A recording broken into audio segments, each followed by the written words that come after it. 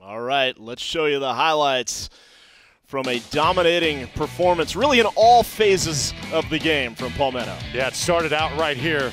Jaylen Brown rolling out. How about this catch? Picking it up off the ground, and then a long touchdown drive completed. This was the backbreaker, though. Robert Fulmore, this was the final play of the first half. All they could have done, just take a knee. Instead, it's a pick six the other way, and it changed the complexion. Finishing touches put on by Cedric Irvin. Yeah, Cedric Irvin, the Pop Warner little scholar, All-American, great in the classroom and great on the field as well. Jaylen Brown finishes it off, and then Irvin says, well, you didn't give it to me, so I'll do it on defense. Gets the interception off the pressure from his defensive line. Pick six to end this game, and really just a dominant performance from Palmetto. And you know, you heard R.T. Snight, the coach, say how hard it is to repeat, and he is so right. Hats off to them.